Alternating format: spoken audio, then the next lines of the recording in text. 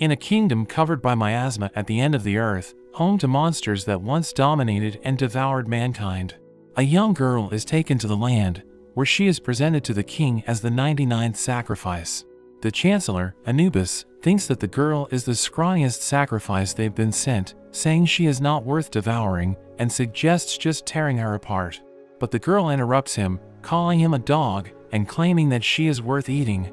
The two begin to argue, but the king finds her intriguing, and orders Anubis to leave. He is left in the room with the girl, who calls him a short-tempered king, warning him that he'll be alone someday with that attitude. Her watchers, Sai and Klops, tell her to apologize to the king, who makes his way to her as he calls her impudent.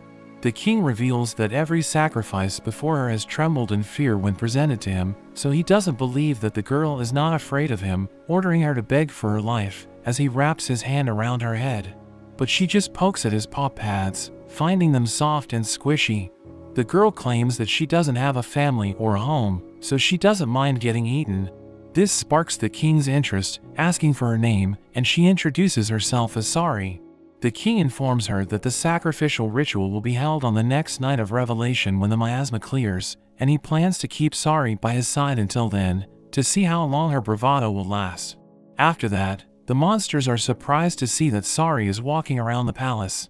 The officials become upset, asking Anubis if the king plans to keep a human pet in the palace, as they remind him that the late king made peace with the humans 100 years ago, but it requires the humans to send a sacrifice to symbolize that humans and monsters are not equals. As Sari looks out the window, the king grabs onto her, telling her that she didn't have permission to leave his room, so he carries her back. Sari tells him that his room looks boring, so she suggests putting some flowers in the room, but the king claims he doesn't like flowers, revealing that flowers don't even grow in that land because of the miasma. The king warns her that she will be killed by the other monsters in the palace if they see her, so she should do what he says, making Sari realize that the king is worried about her.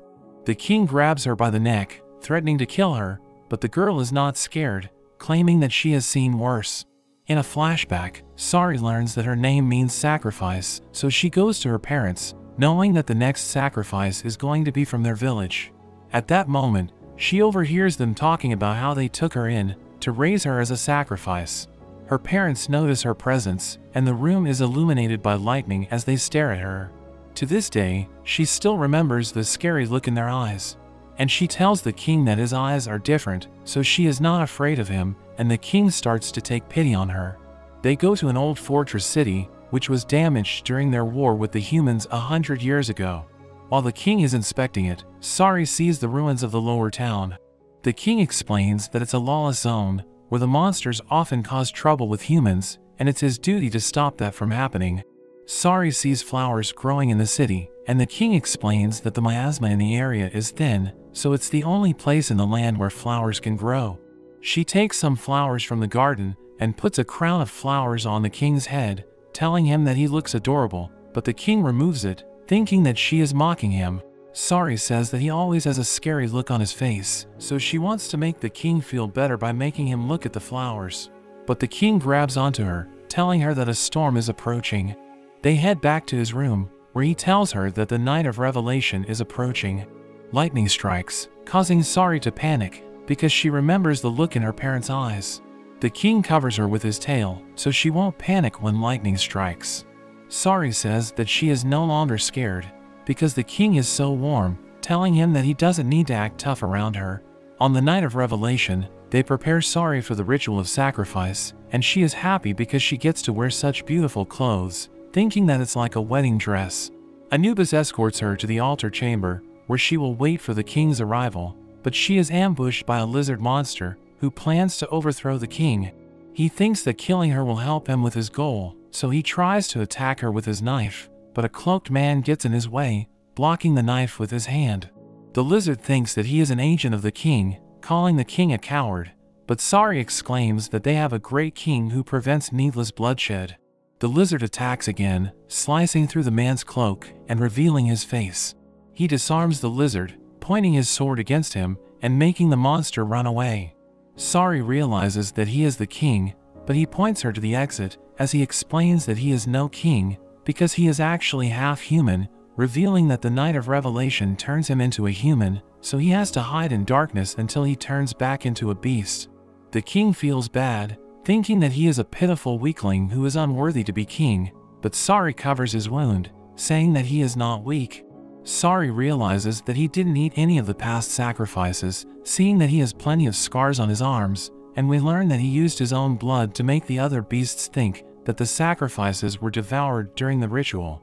She says that a weak person could never do that, so she calls him the strongest, saying that she wants to serve as nourishment for him instead of going home. Her chains break as the king hugs her, and the next day, the king informs everyone that Sari is going to be the queen.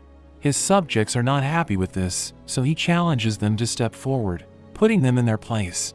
Sari thinks about calling him Lanhart, which means brave-hearted, and he accepts it, saying he can live with that. Later, we see two officials begging him to reconsider his decision, because the queen should descend from a noble lineage, but the king scares them into submission. Sari is walking around the palace again, so Sayak and Klops warn her that the king will be mad again, but she isn't afraid of the king, because she knows he is actually a good person who is trying to protect everyone. At that moment, the king appears, lifting her off the ground, and taking her back to the room, where he tells her to wait quietly, but Sari wants to help him out, so he tells her to join the court banquet, where the nobles of the land will gather. The king reveals that his officials proposed it to him, thinking that it would change his mind about making Sari his queen, but he tells Sari to hold her head high. That evening, the king returns to his room, where he sees Sari sleeping by the window. He carries her, and she screams as she wakes up, apologizing for falling asleep while he was working. The king sees flowers on her lap, and she reveals that they are artificial flowers that she made to help him relax whenever he returns to his room. The king says he is not interested in flowers, but he thinks that artificial flowers suit him, because he is also a sham that has a lot to hide. Sari thinks that it doesn't matter if it's artificial, as long as it can touch people's hearts, and she tells him that he is like the bees that land on the flowers, because they are gentle and hard-working despite their scary appearance. She assures Lanhart that he is not fake, even wanting to be like him as she falls asleep. Guests from all over the land visit their castle, and Anubis tells Sari to behave herself during the event, seeing her as a hindrance to the king. They hold the banquet, where the guests are looking forward to seeing the new queen. Anubis tells them to stay silent as the king makes his entrance, but the guests are shocked as they see the king carrying Sari, mocking her appearance, and making rude remarks, since they look down on humans. The king demands silence, and Sari holds her head high, as Anubis tells the guests to enjoy the banquet. They sit on their thrones, but Sari notices the guests glaring at her, so she stands up and serves the guests some food, making everyone surprised. The guest tries the food, finding it delicious, and all the other guests start enjoying the banquet. Sari goes to the kitchen to help serve the food, but she encounters some monsters who don't want to let her enter, since she's human. Sai and Klops tell them that she is the queen, so their head chef lets her enter. She gets food from the kitchen, and even helps with cleaning the tables, but a chameleon monster still finds her suspicious. Sari sees a strange wine, which is said to be a gift from a trading city, so she takes it to the king, but the chameleon monster uses his tail to make her fall. She accidentally pours the wine on the king, and the chameleon condemns her, claiming that she did it on purpose. The guests stare at her, but the king licks her face and acts cool. He grabs the chameleon's tail, knowing that he used it to make Sari fall, and reminds him that Sari is his queen, and he threatens to kill him with his claws, but Sari stops him. Leonhard spares his life, telling him that he owes his life to the queen. After the banquet, Sari thinks about what happened, when the floor suddenly starts glowing around her. The king appears, and she grabs onto him, as a holy beast named Gwibber takes them to the air. They start flying away from the castle, and the king thinks that the gusty upper airs would make her feel better, and Sari is relieved, because she thought that the king was going to get rid of her, seeing herself as a burden. They land on the ground, and the king calls her a fool, telling her that she is already a part of him, so he won't get rid of her. She is worried that he'll end up hurting someone like the chameleon, but he is sure that she will stop him if something like that happens again. He tells her that he carries a heavy burden as a false king, and it's only when he is around her that he feels truly free, even saying that he can become a better king with her at his side, so he wants her to stay with him. Sari studies about the monster kingdom of Osmargo, thinking that she needs to learn about it, but she is having a hard time taking it all in. Anubis reluctantly agrees to teaching her because the king ordered it, but he thinks that he is just wasting his time, so he goes back to his other duties. Sari goes outside with Lanhart, as she wears a beast costume so she won't look too conspicuous. She sees his weird disguise, making her laugh because he looks too suspicious. They walk along a busy street, where she discovers how normal beasts live their lives, thinking that they aren't so different from humans. She sees a bakery, and she is happy to see some bread, saying there is no bread in the palace. The baker's family hears this, so they become suspicious, but the baker tells them that the king would never dress up as such a shady character. We learn that the royals and aristocrats took all the rarities under the last king, but the current king doesn't care about delicacies or fancy decorations, which is good for their bakery. They end up buying some bread, and Sari feeds it to Lanhart, who thinks that it's nothing special. As they eat bread, she hears a child monster named Bolus crying because he got separated from his mother. They help Bolus find his mother, but as they walk, Sari suddenly feels dizzy, so Lanhart takes Bolus from her as she wonders what is going on. Bolus starts crying, and Sari assures him that they will find his mother. His mother finally sees him, thanking Sari for her help, but as Bolus falls from the king's head, Sari catches her, revealing her human face to everyone.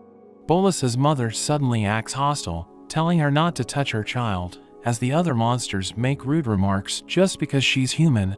They start throwing stones at her, so the king unleashes his aura, obscuring their vision, and disappearing with Sari. They return to the palace, where Anubis informs him about a report that a human was spotted in the city, but he ignores it, along with the other requests that are presented to him. Sari apologizes for all the trouble that she caused, knowing that she's scared all the townspeople. She notes that it is similar to how humans react to beasts, and she thinks that it's because the two races have a history of war between them. But she is convinced that both races don't like conflict. The king apologizes to her because he exposed her to danger, saying that he let his guard down, but he admits that he enjoyed his day with her. Sari tells him not to apologize, as she hugs him, telling him that she also had fun, but she suddenly blacks out. Anubis is talking to a priest, who reveals that Sari's health is declining because of the miasma, and it could eventually lead to her death. Sari tells the king not to worry about her, but the king knows that she can't stay in the kingdom. She later wakes up on a bed, seeing the blue sky, and she realizes that she is living with humans again. A doctor approaches her, informing her that she is in his clinic. She learns that she was brought in because of miasma poisoning, so they think that she must have come from the border, where the wind can blow miasma to their side. They give her medicine that's made from the ambrosia fruit, to help purify the miasma in her body.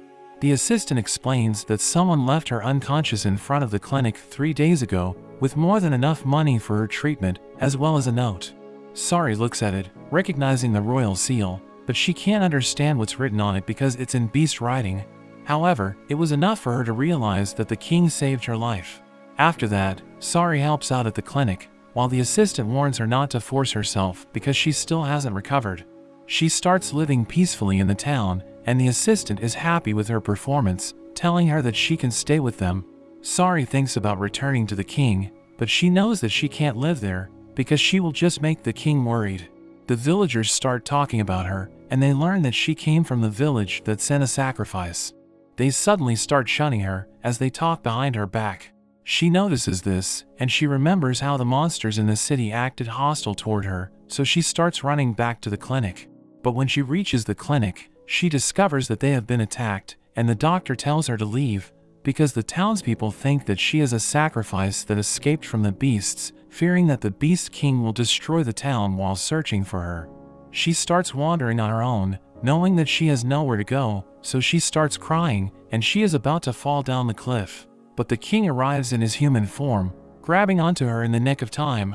She asks him what he's doing there in human form, and the king reveals that he turns into a human whenever he's in the human realm, because there is no miasma. Sari thought that the king abandoned her, but he reveals that the letter states that he would come back for her.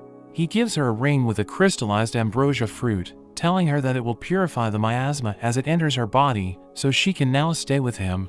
Sari returns to the palace, where Syat and Klops are glad to see her again. She wants to learn more about the kingdom, wanting to see its people with her own eyes, so she can stay by his side. Leonhard thinks that the ring will help her develop an immunity to the miasma, and tells her she can remove it after she becomes immune. But Sari doesn't want to remove it, mentioning what it means to give a human a ring. The king has no idea, and Sari says it's a promise to stay together forever. While walking around the palace, Sari encounters a princess named Vivian, who is there to ask for the king's hand in marriage. We learn that this was arranged by Anubis, saying Sari's appearance at the banquet was met with protests, so he is looking for a new queen to improve their relationship with their peers. More princesses arrive, and they are all there for the same reason. Vivian explains how they won't be able to face their countrymen if the king doesn't accept them, as concubines at least, before she walks away. That evening, Sari suggests granting the princesses an audience, but the king calls it a waste of time because he's not interested in keeping concubines, saying Anubis arranged this on his own. The king explains that concubines could be a threat to her position as queen, but Sari doesn't want to hold him back. The king becomes upset, saying they're done discussing the matter, and tells her to go to sleep. Sari hides in her watcher's room, where she wonders why the king was so worked up, because he doesn't normally lose his temper, so she thinks about returning to him. Meanwhile, Vivian enters the king's quarters, trying to seduce him into accepting her as a concubine, as she explains how the king can't make love with a human. Sari overhears this and enters the king's quarters, but she finds them in an awkward position, so she apologizes and runs away. The king gets upset, telling Vivian to leave, and Sari returns to her watcher's room, spending the night with them. The next day, they join the princesses at the dining table, but Vivian is nowhere to be found. The reptile princess named Amit accidentally drops her plate, so Sari cleans her up, accompanying her outside. While outside, Amit reveals she is afraid of the king, but she is there because reptilians face persecution. She is forbidden from returning home if she doesn't win the king's heart, so she has essentially been exiled. At that moment, they receive news that the royal guard has returned, and the guard captain Jorman enters the palace, wanting to meet the king immediately. He sees Sari, recognizing her as the queen, so he kneels before her, as he reveals he has sworn loyalty to the king. We learn that Jorman was once a commoner, but he rose through the ranks, managing to earn the king's trust. Amit is in love with him, revealing how Jorman used his royal guard's scarf to cover her wound in the past. She still has it with her, wanting to return it to him. She explains how he makes her heart race, and Sari thinks that the king makes her feel the same way. That evening, Sari is about to attend a banquet, but she sees Amit brooding in the corner, because her dress is ruined. The other princesses laugh at her, making Sari think they are the ones behind it. Amit wants to spend time with Jorman at the banquet, but thinks he's beyond her reach, so Sari removes her dress and lets her borrow it. Sari attends the event in her usual outfit, and Amit arrives wearing Sari's dress, returning Jorman's scarf to him and making him remember her. As Sari drinks from her cup, she sees Vivian glancing at her, and the drink causes her to black out. She later wakes up, but Vivian approaches her, grabbing her by the neck, as she asks Sari to make way for her to be queen. However, Sari comments that she wouldn't stand a chance, even if she isn't around. This makes Vivian furious, threatening to kill Sari with her claws, but Amit grabs onto her, telling Sari to run. Amit gets knocked down, as Vivian lunges at them, but the king saves them, telling her to never show herself again, as the guards take her away. The king apologizes for speaking harshly the previous night, while Anubis thinks about how the princesses were all sent home, unable to move the king's heart. But Amit stays behind, having received permission to stay as Sari's friend. The king tells Sari that she is the only woman he desires, and this makes her realize that she really is in love with the king. Jorman escorts Sari to a meeting, as he explains that Anubis will do anything to protect the king's throne, even if it means defying the king's will. At the meeting, Anubis receives Sari as their formal queen, saying he has considered the king's feelings, but he imposes certain conditions, saying Sari must become the most accomplished consort in history for the people to accept her. The first condition is to command a holy beast, because it's seen as a symbol of royal authority. This makes the king angry, because Sari has no magical power, so her life would be consumed instead, and she might also end up summoning a demon instead, which would lead to a fate worse than death. He ends the meeting, saying he doesn't need to entertain such a proposal. As they walk back to their quarters, Sari thinks there will be chaos in the kingdom because of her, but the king assures her that he will keep her safe. Sari watches Jorman as he trains the other soldiers, thinking about how everyone is doing their parts, so she wonders what she can do for the king. The next day, the king sees Sari putting her blood on the contract, so he asks her what she's doing. Sari states it's the right thing to do, saying she needs to win everyone's acceptance to protect him. She draws a sigil on the floor, trying to summon a holy beast, but she suddenly gets a bad feeling as her strength is drained away. This causes her to fall to her knees as the sigil blows her away because she stopped before finishing the incantation. She tries it again, but the spell fails, causing her to collapse. The next day, she tries again, drawing the magic circle, as Klops comments that she'll be in danger if she keeps failing, because a human shouldn't try summoning more than twice a day. She ends up failing again, and the king catches her in midair, ready to take her away, but Anubis stops him, explaining how the pledge forbids her from seeking aid. The king states he is not aiding her, but just granting her a brief rest, taking her back to his quarters. Sari claims she's fine, but the king knows she will die if she continues. Sari doesn't value her life, but the king calls her a fool as he explains he doesn't want to lose her. The next day, Sari tries to summon a holy beast again, and a flame comes out of the circle before she could finish her incantation. Anubis thinks she has summoned a demon, but Sari continues chanting as the flame surrounds her. The spell is successful, and a tiny beast appears in the circle. Sari collapses as the king compliments her for her performance. While Sari rests on the bed, they offer her some food, but her holy beast keeps eating everything, leaving nothing for her to eat. The holy beast explains he is the only one with the powers of immortality and rebirth, introducing himself as Bennu. He claims he was once the most beautiful holy beast in existence, calling himself a phoenix. Anubis arrives in the room, saying Bennu can't possibly be a phoenix, and Bennu tries to pick a fight with him. They can't understand what he's saying, and we learn that only the summoner can understand the holy beast. Anubis doesn't think the people will accept Bennu as the queen's holy beast, saying it needs to have a more regal form. Later, Sari wears a bird costume and tries to teach Bennu how to fly, but they aren't making progress, so Bennu decides to quit. Bennu reveals he has already used all of his powers, and we learn he was once overworked by the soldiers during a war. He says he'll never be able to fly again, but Sari tells him not to put himself down, saying he gave her so much confidence despite his current form. The next day, Sari sees Bennu trying to fly, as an assassin is targeting him. Bennu jumps off the castle wall, and it looks like he is about to fly, but an arrow almost hits him, causing him to fall.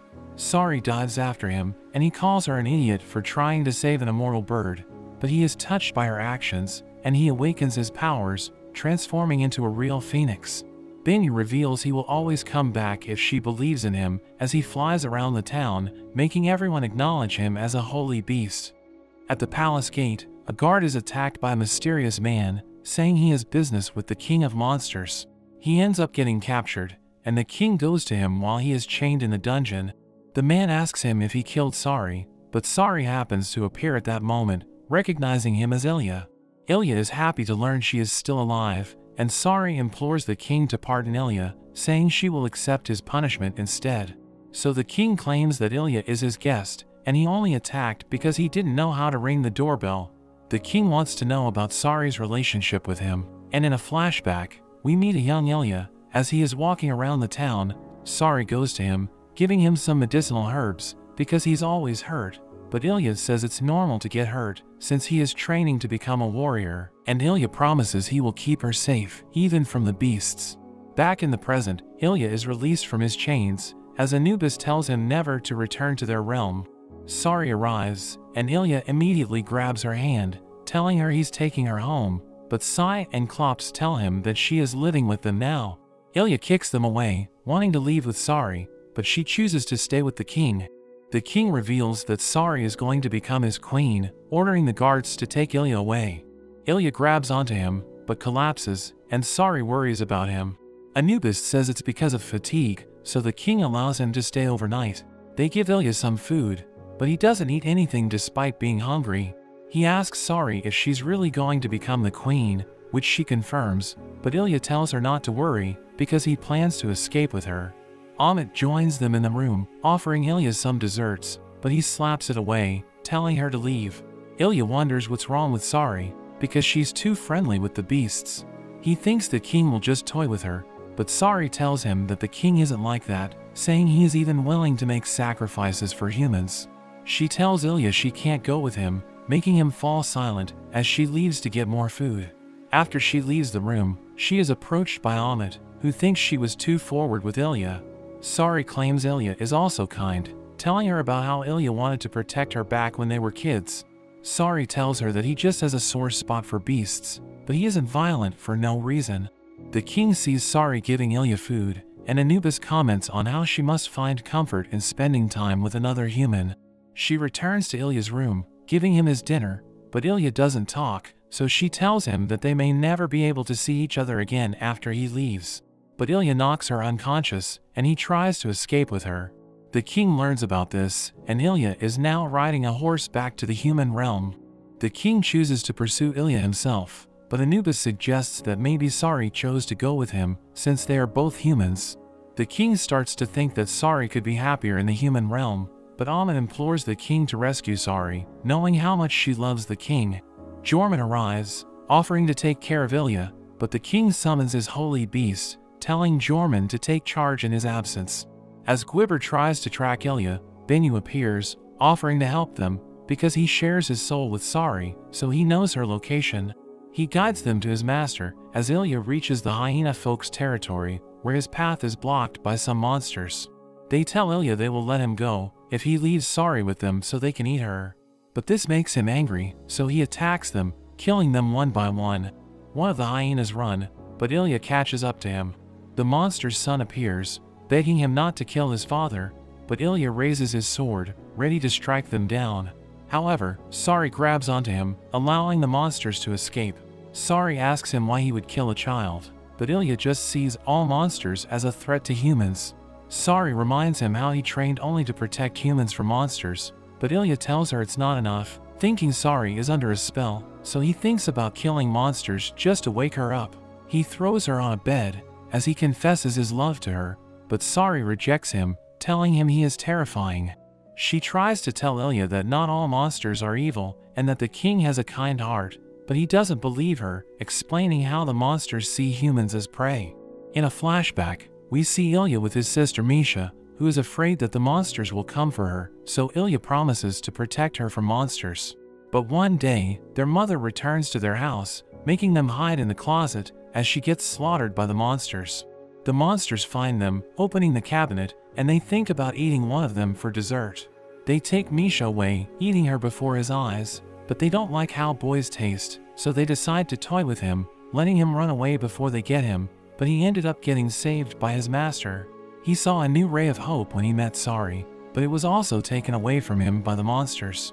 Back in the present, Ilya thinks about killing all monsters, tying Sari's hands to some wooden columns, as he tells her to watch him.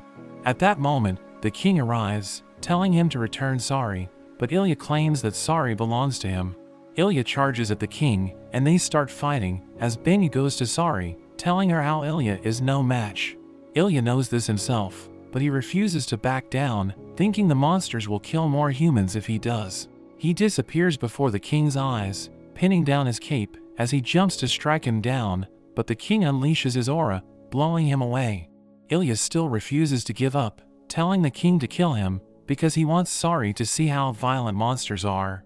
He charges at the king, but the king allows him to stab him, saying Sari would be sad if he hurt Ilya. Bennu helps Sari get free, and she immediately checks up on the king, as she starts crying, while Ilya falls to his knees, realizing how he just made her upset. The king claims the wound is nothing to him, and Ilya starts questioning everything he has been doing. But Sari hugs him, telling him he has done so much for her, so he should forgive himself. Bennu heals the king's wound, and he transforms into a phoenix to transport Ilya, but he refuses to accept help from the monsters, choosing to go back alone. Ilya tells the king he has to give up Sari if he makes her cry, and the king gives him his word.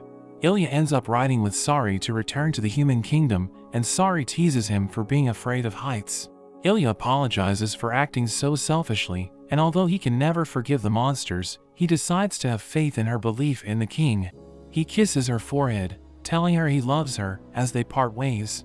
Sari flies back with the king, who who tells her that he hesitated to bring her back because he thought she could be happier with Ilya, but Sari says she just wants to be with him no matter what. Back at the palace, Sari receives news that the Duke Gallius wants to meet her. She is excited to meet the Duke, but Anubis warns her not to take this matter lightly, saying she needs to play hostess to the Duke and proposing this as one of her ordeals on her path to queenship. Amit is surprised to learn about this, and she recognizes Gallius as a legendary general known as the Sea God.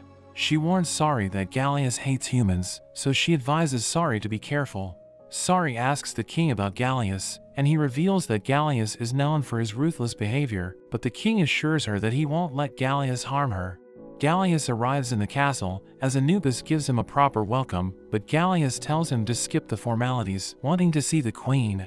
Sari joins them, introducing herself as the hostess, but Gallius becomes upset, not wanting to accept a human as the queen. His servant tries to calm him down, but Gallius threatens him with his sword. At that moment, the king joins them, saying he won't permit disturbances in the palace, and Gallius bows to him, but he tells the king that he won't accept a human as their queen. The king becomes upset, but Sari tells Gallius that she understands why he feels that way, because they never had a human queen before. She takes them to the courtyard, telling them about its history, but Gallius makes a loud noise, causing her to forget her script. Gallius realizes that she just memorized her lines, so he disparages her, telling her that she disgusts him as he starts walking away. During dinner, Sari leads the toast, but she doesn't drink the wine that Gallius brought with him. Gallius inquires about this, and Anubis explains that beast wine disagrees with her. Gallius tells her that she isn't fit to be queen, saying humans are unreliable, so his servant tries to stop him, but Gallius hits him, saying he can't eat while looking at his ugly face. Gallius states that Sari also makes him lose his appetite, ordering her to leave, so Sari excuses herself, making her way back to the king's quarters. Back in the room, the king gives her his food, revealing that he wasn't able to eat anything because he couldn't stand Gallius's behavior. Sari tells the king not to worry about her, because she's used to being treated that way, saying she can't leave him with a foul temper, so she needs to turn things around at the ball. Sari tells him that she's done eating the food, so she wants him to eat her leftovers, but the king licks her instead, asking her to show them that he was right to choose her. That evening, Sari asks Gallius to dance with her, but he declines, and Anubis informs him that they will cancel the ball if he doesn't dance with Sari. Gallius orders his ugly servant to dance with her instead, and they dance together, as the servant asks Sari to forgive him, thinking his ugly appearance disgusts her. But Sari tells him this isn't the case, saying he appears to be in so much pain. The servant reveals that he received his wounds during the last war, where he was burned by humans. He tells her that war has divided humans and beasts, so she will have a hard time as the queen of the beasts, wondering why she even wants to be their queen. Sari states that she just wants to be with the king, wanting to help him in any way she can. They appear to be enjoying their time together, but Gallius suddenly hits his servant, saying it's not fun watching him befriend a human, and he pulls out his sword. However, Sari gets in the way, as Gallius tells her to move, reminding her that she'll never be the legitimate queen if she fails the ordeal. He gives her a choice, saying she can either make the smart move for her future by moving away, or be destroyed with his ugly servant. Sari chooses to give up her future as queen, and Gallius is surprised by her decision. The servant reminds her about her goal to stay by the king's side, but Sari states that she can't be a queen if she ignores the people who are getting hurt. Sari starts questioning Gallius's identity, saying he bullies people who can't fight back, so she wonders if he's really the legendary sea god. Gallius swings his sword, but the ugly servant stops him, telling him he's done enough. He suddenly bows down, and we learn that the ugly servant is actually the real Gallius, and the shark is his grandson named Jaws. Gallius explains that the king has improved the quality of their lives, but they went to the palace because they heard news that he wants to take a human as his queen. They wanted to test Sari by putting on an act, claiming that the entire deception was his idea, so he begs the king to spare his men from punishment. However, Jaws implores the king to punish him instead of Gallius, because their race can't survive without him. Sari asks the king if they still need to be punished, saying nothing bad happened to her, but the king states that they deserve to be punished. He orders Gallius and his men to swear perpetual allegiance to him, telling them to defend the realm for him. Gallius thanks the king for his mercy, swearing allegiance to the king and his queen, and they sail back to their home. The next day, Anubis tells the king that Sari is now disqualified from queenship because she gave up her future as queen. The king states that she performed her duties well, but Anubis still refuses to consider the ordeal a success. The king returns to his quarters, and Sari notices that something is bothering him, but he doesn't tell her about it, thinking it will make her regret her actions. Anubis reprimands 2 guards for being noisy, and as he walks away, he overhears the guards talking about Sari, thinking humans are bad. But Anubis doesn't share their sentiment, thinking Sari tricked the king to save her own skin, so he wants to get rid of her. While walking, he stumbles upon Sari, and he leads her to a nearby library. As she starts searching for a book, Anubis realizes that they're alone in that area, so he thinks about killing her. He is about to do it, but Sari pulls out a book, causing the other books to fall on Anubis. Sari checks up on him, telling him she'll look for the book herself, but Anubis offers to help her out.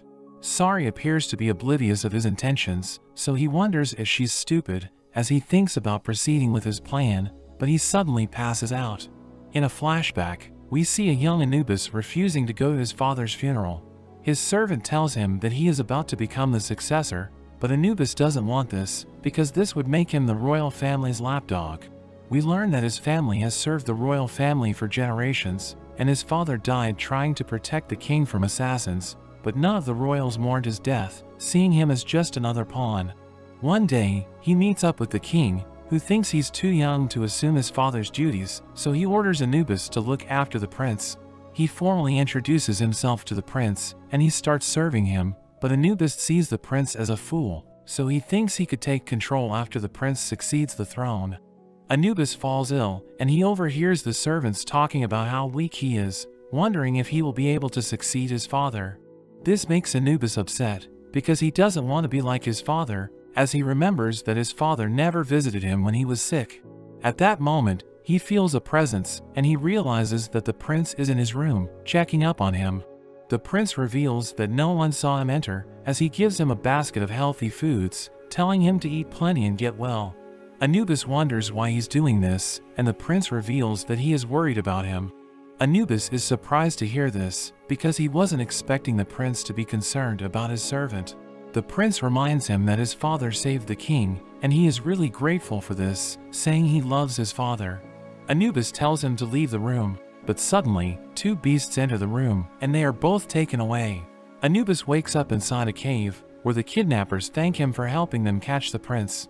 They talk about taking the king's head, and Anubis realizes that they are the assassins who killed his father.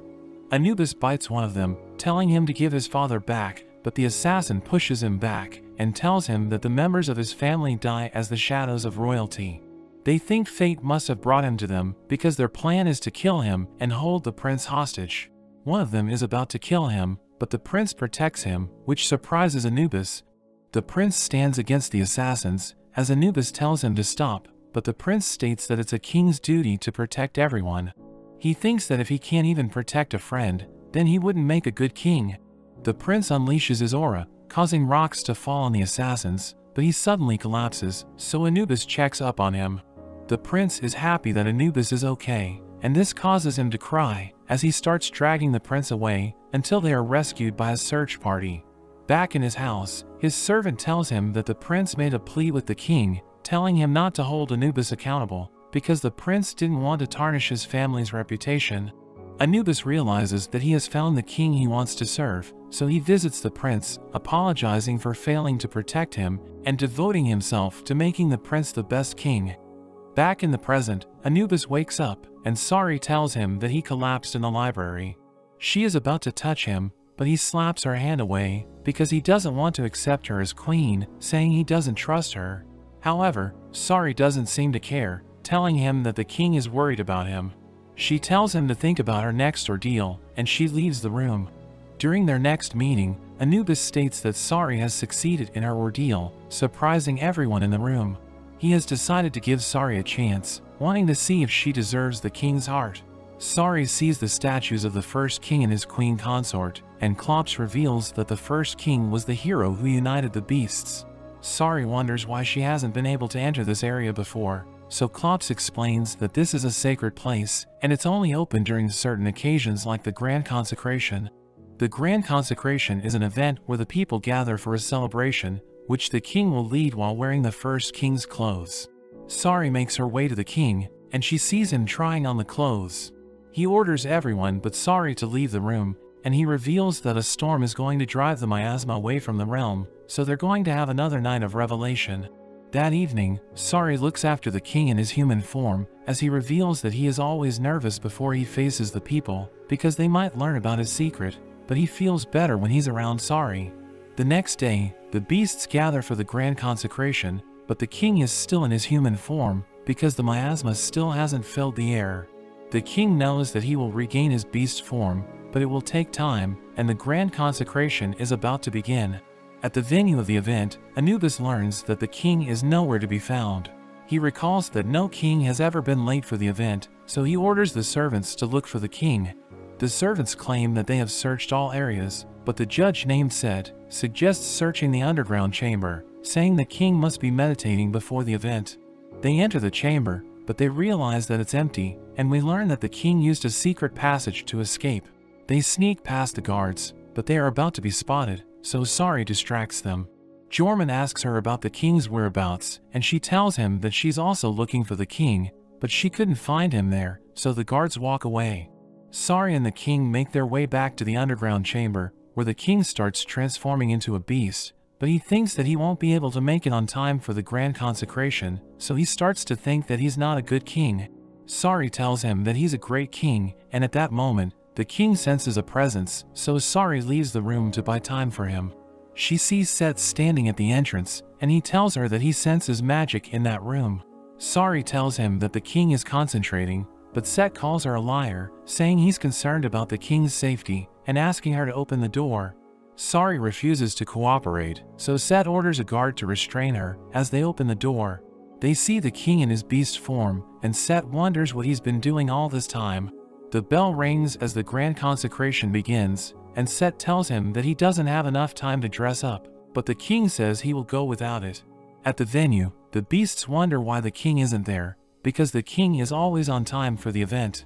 Anubis starts to panic, ordering the servants to cancel the ceremony, but at that moment, they see the king riding Gwibber, and he stands before everyone wearing his usual cloak. The beasts wonder what's going on. He tells the people that he has cast off the first king's armor, saying he respects tradition, but he reminds them about his duty to serve the realm. The king explains that he can't fulfill his duty by following his ancestors' footsteps, so they need to make changes for them to move forward, promising to lead them to a brighter future. The crowd cheers for the king, and Anubis tells him that he made a good speech, but he wonders why the king didn't inform him about his bold plan. The king states that it's because he would have objected, saying Sari gave him the idea for his speech. Anubis admits that he's impressed, and Sari wonders why he still hasn't given her an ordeal. At the conference room, Anubis tells her that he has no ordeals to give her, saying she will now take her place as the acting queen consort. Anubis asks her to perform the queen's public duties, saying that if she can do so without incident until the next Grand Consecration, she will be recognized as the queen consort in full. Anubis warns her that her public presence will be met with protest, and he will send her back to the human realm if she fails to perform her duties. He gives her an option, saying she could decline the position of acting queen consort, so that they can find a wife for the king, and she can stay in the palace as the king's pet. Sari takes her time to think about this, and Bennu tells her to accept the position, thinking she's the only one who can make the king great. Sari makes up her mind, as Bennu transforms into a phoenix, pushing her to the king's arms. She tells the king that she will take the position of acting queen consort, and the king is happy to hear this, saying he will share responsibilities with her. After some time, envoys arrive from all over the kingdom, wanting to talk to the king about the acting queen consort, but the king orders his servants to turn them away, because Sari still hasn't done anything. Amit visits Sari, as she tries on her new clothes, because Anubis told her that her normal clothes were too shabby for a queen's work. Amit tells her that she's so composed, because the kingdom is in turmoil, but Sari knows that brooding will do nothing, so she's just going to do what she can. As Amit walks around the palace, she overhears royal guards talking about subduing a band of rebels, and this makes her realize that Jorman is undertaking perilous missions. She realizes that both Sari and Jorman are faced with challenging tasks, so she creates charms for both of them, thinking it will give them protection. The next day, Amit overhears Jorman prohibiting a royal guard to march with them because he knows that the guard has a family.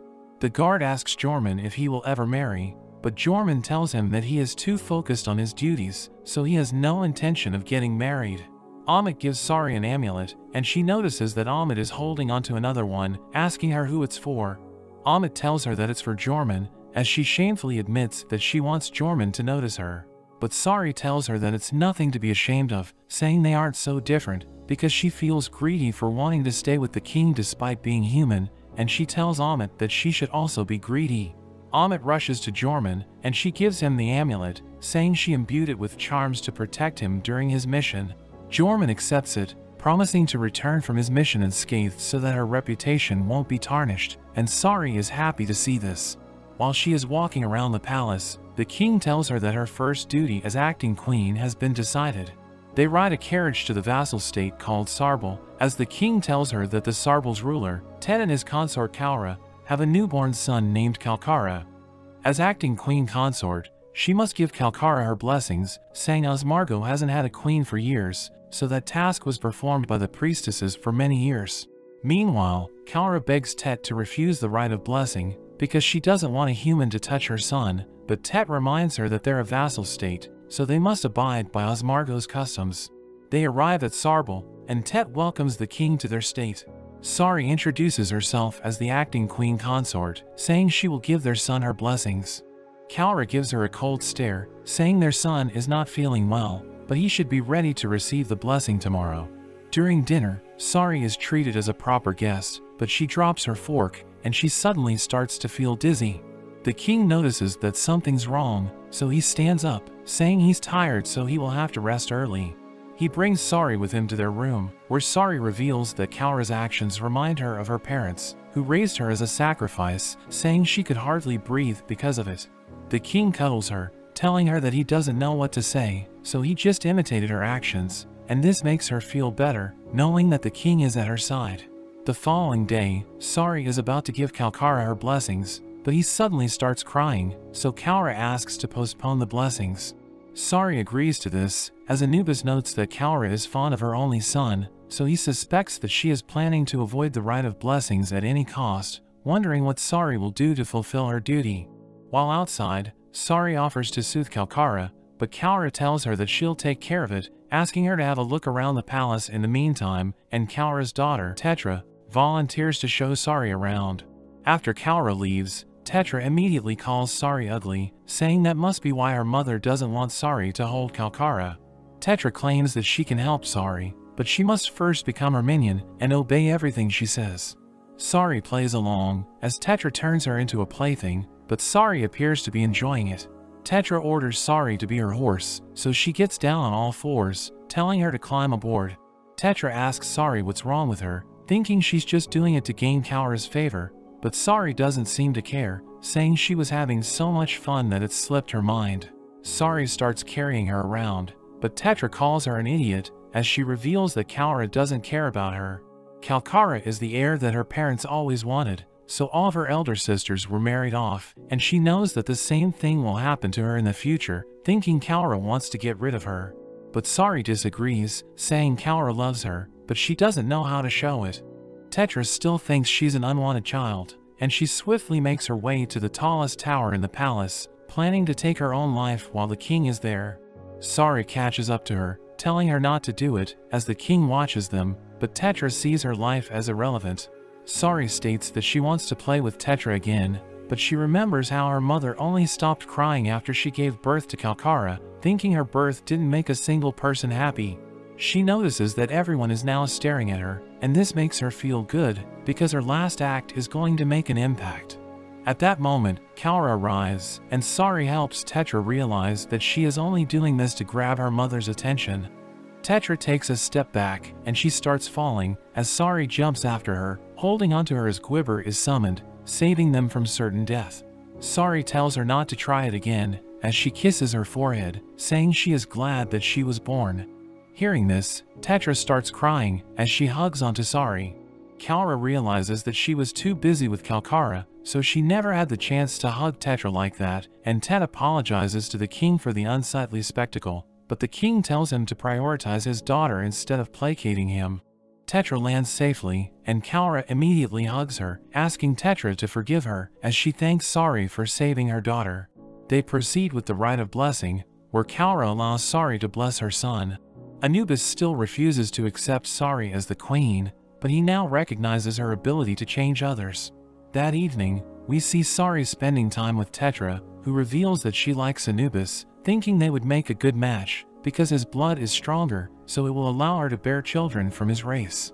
We learn that the beast's children take after the parent with the stronger bloodline, and Tetra tells Sari that she will have to bear the king's children in the future, so she needs to become familiar with that concept. As she tries to sleep, the king visits her, telling her that they need to talk. He takes her to a secluded place, and they discuss the king's duty to produce an heir, but he knows that the blood in his veins are different, so he isn't sure if he will be able to love his children, revealing that his parents didn't love him either. In a flashback, we learn that the king was raised with no mother and siblings, and his father treated him harshly, locking him up in a cell during the Night of Revelations, but despite this, he still thought that his father was just raising him to become a fine king. While on his deathbed, his father grabs onto him, telling him that he doesn't want to pass the throne to him, because he has filthy blood in his veins. His father reveals how much he hates him, but he suddenly coughs up blood and passes away. The priests thought that his father wanted to hug him before he died, but this is far from the truth. He later learns that his father was mentally ill, but this illness was never revealed to the public, and to this day, he still doesn't know why his father had a child with a human, but he curses his own blood, saying he doesn't want to pass it to his heirs. Sari starts crying, knowing that the king sees his human blood as a curse, so the king cheers her up, telling her that he wasn't able to choose the blood he was born with, but he chose her, saying her presence is a blessing to him. He promises to protect their future children, telling her that he wants her as his queen, as he kisses her. They leave Sarbal, and the king tells Sari not to push herself too hard, because she has just completed her first task. Back in their palace, the king tells Sari to visit the troops stationed in the city of Magia, but he can't accompany her for this task, so she needs to travel alone. The king explains that he didn't want Sari to go alone, but Anubis told him that he needs to visit his dying friend, and the appointment of Magia's ruler needs to be confirmed in the royal presence. Sari accepts the task, telling the king not to worry, because she can handle it alone. The king visits Sari as she packs her things, and she reveals that she is nervous, saying she isn't used to being away from him, but she needs to prove that she can handle the job on her own, so that she can become a good queen. The king leaves the palace, and Anubis tells Sari that she will need a new guard for her trip. He states that it's time for her to pick a captain for the queen's guard, who will serve as her right-hand man, but nobody volunteered to serve her because she's human. However, a Hyenian suddenly steps on Anubis, and he volunteers to be the queen's guard, introducing himself as Lanto. Anubis advises Sari to choose her right-hand man carefully, saying Lanto is too rude to be the queen's guard, and suggesting that they should test his skill in combat, but Lanto suddenly slices his mask, threatening to show off his skills on Anubis. Sari stops him, and she accepts him as the captain of the queen's guard. They make their way to Magia, as Lanto tells the driver to change route, claiming there's a shortcut. Sari asks him why he volunteered to be her guard, so he tells her that he just wanted to be promoted to captain, because it's a high rank for a commoner. He knew that it would be easy to get the position, but he still can't believe that he was the only volunteer, thinking he got lucky because she's human. At that moment, they are attacked by a group of sand serpents, and Sari is about to get eaten, but Lanto saves her, easily defeating the monsters. The guards blame Lanto for their encounter with the sand serpents, thinking he deliberately led them there when he ordered them to change route, but Sari stops them, telling them not to fight each other. Lanto wonders if she finds him suspicious, and Sari tells him that she doesn't know him well enough to doubt him. Lanto reveals that the guards were right about him, saying he wanted them to encounter the sand serpents because he wanted to prove himself by defeating them, but he promises to keep Sari alive, knowing he would be in trouble if she dies. Sari chooses to trust Lanto, telling him that he can use her to make a name for himself, but he should never put other people in danger again. Lanto accepts her offer, and they reach the city of Magia, where the soldiers talk about Lanto because he's a Hyenian. Lanto notices this, so he calls them impudent, telling them about his position and saying that he outranks them. The captain of the troops, Tyrene, orders his men to return to their posts and tells Sari to address his men at once because they don't have enough time. Sari appears before the soldiers, introducing herself as the acting queen consort and telling them that the king has a message for them. She states that their services are needed by the kingdom, so they should be proud of their roles as soldiers and perform their duties with discipline. She implores everyone to support the king as she ends her speech. Cyclops thinks she did a good job, but Lanto tells her that she needs to be more authoritative because she is the highest ranking person in that area. She meets up with the ruler of Magia named Braun, who tells her that they will hold the signing ceremony tomorrow morning. He explains that there is an anti-monarchist insurgency in the land, and the chaos was prolonged because they have no ruler, but the signing ceremony should make the rebels settle down. That evening, we see the soldiers accusing Lanto of being an anti-monarchist because he's a Hyenian. Lanto prepares to take them on, but Sari stops him, asking them what's happening. The soldiers explain that Lanto looks suspicious, telling her that she must not know about the Hyenians, but she defends Lanto, telling them that she knows how the Hyenians betrayed the kingdom in the past, but she thinks it has nothing to do with him. The soldiers apologize for their behavior, but they tell her that they don't trust her. After they leave, Lanto reveals that the last king executed innocent Hyenians, so he wanted to avenge them by destroying the royal family. He warns Sari that he can lie with a straight face, so she shouldn't trust him, but Sari thinks he's incredibly honest, saying he's not the type of person who can fool people with a clear conscience, so she chooses to trust him. Lanto is touched by her words, and the next day, Sari enters his room, but she can't find him there. She hears someone screaming for help, and we learn that Braun has been attacked by someone. Braun survives the attack, and he describes his attacker as a hooded man with one eye. He was able to tear out the assailant's fur, but its color is unremarkable. The officials begin to wonder how the attacker entered the building, asking Tyrene to explain what happened. At that moment, a soldier speaks up, saying he can name the culprit. Lanto enters the room, and the soldier immediately accuses him of attacking Braun. The officials think he fits the description, so they are convinced that he is guilty, as the soldiers surround him. A soldier asks him what he was doing last night, so Lanto tells them that he fell asleep on top of the building, but they see this as a flimsy excuse. The soldiers are ordered to arrest Lanto, so they charge at him, but Sari gets in the way, saying she will prove Lanto's innocence. The soldiers don't trust her, thinking she will frame someone to help Lanto escape, but Tyrene offers to accompany her, as he takes responsibility for what happened. Lanto is detained until he's cleared of suspicion, and they start looking for the culprit. In the dungeon, Klops tells Lanto that Sari believes in him, as Lanto thinks about Sari's strange behavior, because nobody has ever protected him like she did. In a flashback, we learn that the Hyenians are forced to live apart from the other beasts, but even the Hyenians cut Lanto and his mother off, because his father is not from the Hyenian district. His mother is dying of a disease, and Lanto buys medicine for her, using the money he worked so hard to earn. But as he makes his way back, he encounters two soldiers, who accuse him of stealing the medicine. Lanto explains that he bought it, but they won't believe him, and they proceed to confiscate it. He tries to take it back, but the soldiers knock him down, walking away as Lanto begs them to give it back. Because of this, his mother dies, and he gets the idea that rank is important, thinking it's the reason why the soldiers treated him that way. Back in the present, Lanto realizes that he's a liar, because he told Sari not to trust him, but he always wanted someone to believe in him. The next day, Lanto is released from prison after the culprit has confessed to his crimes. Sari reveals that she used the fur they collected as evidence, and we learn that humans can distinguish colors better than beasts. Sari went around matching the color of the fur with the other beasts, until they were able to find the species that it belonged to. Then they gathered the members of that species, and apprehended the one who behaved suspiciously. A background check reveals that the culprit is an anti-monarchist, and his goal is to prevent the signing ceremony from taking place. They decide to proceed with the ceremony, and Braun is appointed as the ruler of the city. Sari thanks Tyrene for helping her prove Lanto's innocence, hoping to see him again in the future. However, Tyrene thinks that won't be possible, because his men abandon their posts, allowing the culprit to enter, and he knows this is a grave failure on his part, so he's going to lose his position as captain.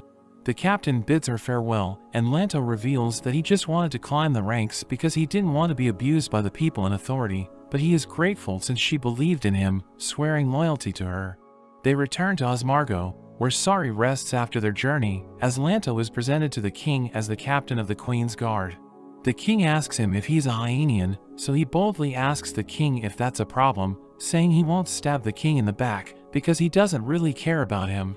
Anubis tells him to watch his tongue, but Lanto states that he doesn't even work for the king, and Anubis is annoyed by his behavior, reminding him of Sari when she first arrived. They start to argue, but the king roars at them, causing Lanto to tremble in fear. He asks Lanto if he is proud of his own blood, and Lanto tells him that he's proud to be a Hyenian, saying he doesn't hate himself for who he is, as he states that Sari is the only one who gets to boss him around, and the king accepts him as the captain of the Queen's Guard, telling him to be her knight. Jorman leads his men against the rebels, saving the villagers from being slaughtered. He returns to the palace, and he reports that there are 0 casualties, but the king notices that there's something wrong with him. As he walks around the palace, he stumbles upon Amit, and he tells her that there is something he wants to tell her, causing her to get flustered. He takes her to a terrace, where he returns the amulet, saying it protected them, but he feels unworthy of it, so he wants her to give it to someone else. Sari learns about this, and she wonders why Jorman returned it. Lanto thinks it's because Jorman no longer needs it, and Amit thinks he's right, but Sari can't accept this, so she makes her way to Jorman. She asks him why he returned it, but Jorman tells her that he can't answer the question. At that moment, Lanto appears, introducing himself as the captain of the Queen's Guard and challenging him to a duel. Lanto wants Jorman to answer Sari's question if he wins, saying he's doing it out of loyalty. The king tells Jorman to accept the challenge, because he wants to see Lanto fight, so Jorman accepts it. As the fight begins, Sari asks the king why he wants them to fight, and the king reveals that he wants to confirm something. Lanto lunges at Jorman, who blocks his attack, kicking him away, and Jorman wins the match. But the king realizes that something's wrong, telling Sari that Jorman is injured. Amit learns about this, so she approaches Jorman, looking at his wound, and giving him an item that will help him recover. Amit thinks this must be the reason why he returned the amulet, so she starts crying, thinking her amulet failed him. Jorman confirms this, saying he didn't want to make her sad, and Amit realizes that Jorman was thinking about her when he returned the amulet, so she tells him that the amulet was the most she could do for him. She knows that he's always risking his life in battle, so she wants him to keep the amulet. Meanwhile, we see Ilya walking through the woods, where he sees mounted beasts holding onto a child. He cuts one of them, causing the child to fall to the ground, as the beasts escape. Ilya checks up on the child, but when he finds that the child is a beast, he points his sword at it, as the child thanks Ilya for saving him. The child introduces himself as Malo, and Ilya sheathes his sword, saying killing a child is a waste of time. He tells Malo to go home, but he doesn't know the way, so Ilya leads him to the border. As they walk, Malo suddenly disappears, and Ilya thinks he got kidnapped again, but he realizes that Malo is just playing around, wanting to play with the flowers. Ilya asks him why the beasts kidnapped him, so Malo tells him about the kids getting kidnapped and sold to humans, who treat them as playthings. Ilya realizes that the beasts he encountered work for humans, and he remembers his first encounter with beasts, making him want to throw up. Malo notices this, so he approaches Ilya, asking him if he's hurt, but he pushes Malo away. Malo reaches out his hand, saying he's trying to rub Ilya without touching him, because his mother does that for him when he gets hurt. An arrow almost hits Malo, as 2 humans appear, saying the beasts did a terrible job. They reveal that they are working for a noble, and that Malo is their target. They take Malo, as they recognize Ilya as the beast hunter, wondering if he's also after Malo. Ilya says he doesn't care what happens to the child, but he hears Malo screaming for help, and he remembers when his sister was eaten by a beast. So Ilya suddenly stops them, telling them that he hates people who toy with the lives of others. He pulls out his weapon and charges at one of them, telling Malo to run, but he notices that Ilya is being targeted by the archer, so he gets in the way, causing the archer to miss because he needs to take Malo alive. Ilya breaks their weapons, telling them to leave if they value their lives, and the men run away. Ilya thinks that Malo will kill humans once he grows up, but he remembers how Asari told him that not all beasts are evil, so he starts to believe that beasts are just like humans. Ilya thanks Malo for watching his back, and they reach the border, where he leaves Malo, bidding him farewell. We see Sari and the king on a ship, as the king reveals that the anti-monarchist groups are no longer active. This was discussed during their recent meeting, and the officials thought this was great news, but Anubis thinks the groups are working together. The king tells Sari to rest easy, because she has no particular duties for their next task. Sari wonders what she should do during her free time, wanting to be a good queen, and the king advises her to follow her heart. At the royal palace, Anubis receives an urgent report that their territory is under attack, so he orders a servant to inform the king with a messenger beast. The king receives the message, and he decides to return to Osmargo, but Sari knows that their current task is also important, so she offers to fill in for him. The king refuses to let her go alone, but Sari tells him that she is just following her heart, saying she wants to help him.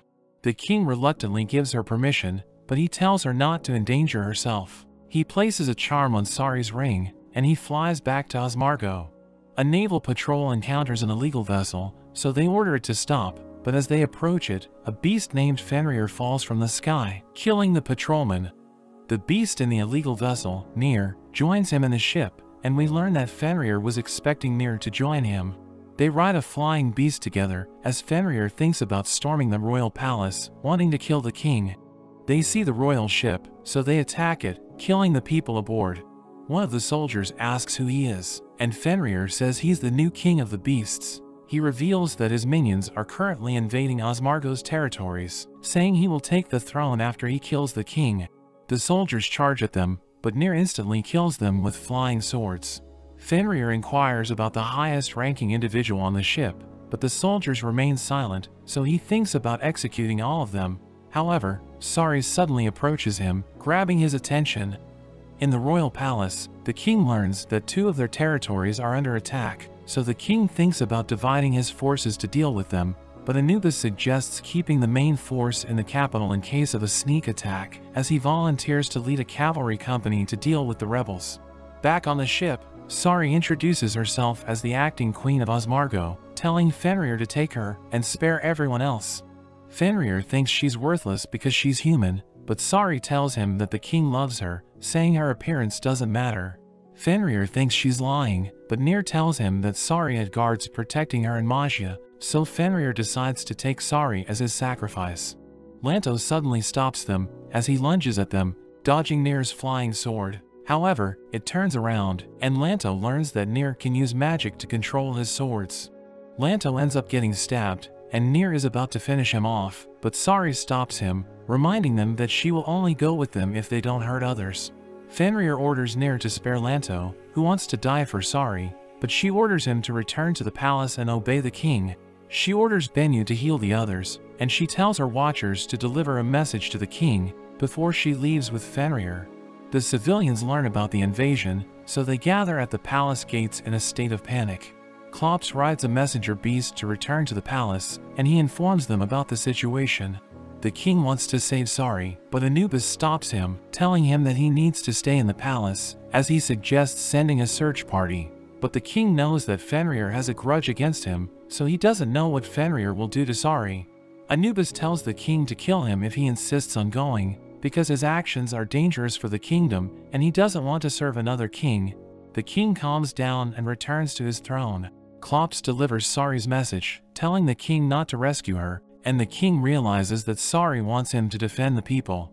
The king addresses the civilians, confirming that an invasion is taking place, but he tells them not to panic, as he claims he will protect them. He thinks about Fenrir, planning to track him down before he enters the palace, and he is prepared to fight to the death in order to win Sari back and protect his kingdom. The king receives a report, and he learns that the invaders are actually the anti-monarchists that have grouped up, and they are revealed to serve Fenrir. Meanwhile, we see Lanto as he follows after Bennu to look for Sari, but Bennu notes that he can no longer sense her, so she must be in a place with a barrier around it. We see Sari at Fenrir's base, and she asks him why he wants to be king. Fenrir reveals he was the prince of one of Osmargo's vassal states. He was considered a failure compared to his brothers, but he gets a chance to fight against the prince and prove his worth. He prepares to attack with blue flames, but the prince easily overpowers him in an instant. The prince claims he doesn't like fighting, saying they should be friends, but Fenrir thinks he's being mocked. He gets one of his ears cut off, and gets stripped of his title and gets cast away. Sari thinks he must have a grudge against the king, but Fenrir says it was a fair fight, but he wants a rematch so he can regain his pride, and he plans to return beasts to their natural order, where the strong stand at the top, so he even wants to tear down the border and take over the humans. Sari thinks that if he can only feel strong by hurting others, it's because he is weak, and she says he has no chance against the king. Fenrir gets pissed off, unleashing his flames. Sari is protected by her ring, but she ends up passing out, and Fenrir becomes even more interested, seeing she has the king's protection. We see Anubis as he arrives in the city of Khotan to deal with some of the invaders, but he suddenly comes across Nier. Nier recognizes his value and tries to convince him to change sides, saying they share the same ancestors, so he should serve a wolf king instead of a beast, but Anubis refuses, saying he chose the king that he serves, so Nier ends up stabbing him instead. Meanwhile, Fenrir offers Sari all kinds of food, and even jewelry to try to win her over, but she turns it all down. Fenrir wonders what the king is giving her, and she says it's his heart. Fenrir wishes she could be more like Nier, calling him his lovable slave, and we flash back to when Nier was just a pup. He gets whipped for stealing food, but Fenrir ends up taking him in on a whim. Fenrir is happy to have his first servant, giving him his name, and he says they are now together forever. Nier doesn't want to kill for no reason, and he gives Anubis another chance, but Anubis still refuses.